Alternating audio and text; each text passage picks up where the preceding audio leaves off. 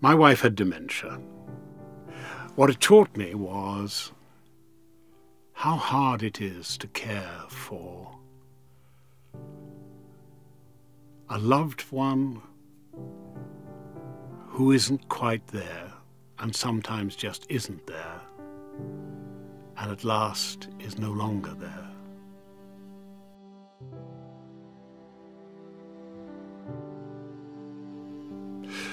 The challenges of being a caregiver are twofold. One, how do you give proper care for the person?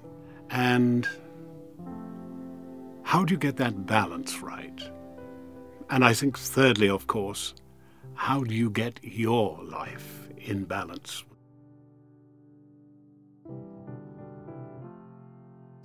I went into the kitchen, I came back, and she looked at me very strangely.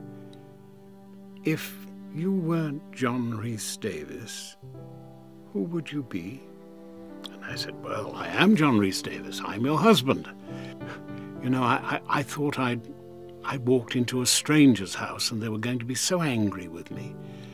I said, well, you see, Susie, you've got this illness called Alzheimer's, and you're beginning to forget things. And soon you will forget that we have two sons, Ben and Tom, and you'll forget their names, and then you'll forget my name, and you'll probably forget me. And she said, oh, that's terrible. I said, yes, but it's bad in one way, Susie, but just understand this. We won't forget you, and we will always love you and always take care of you. And this little wizened old woman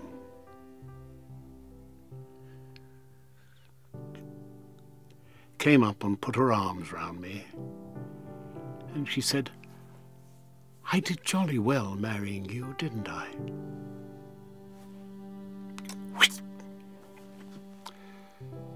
Yes,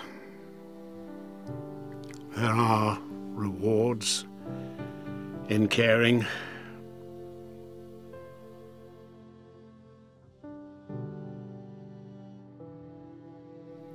It's a worthy cause, and just to thank and isolate with attention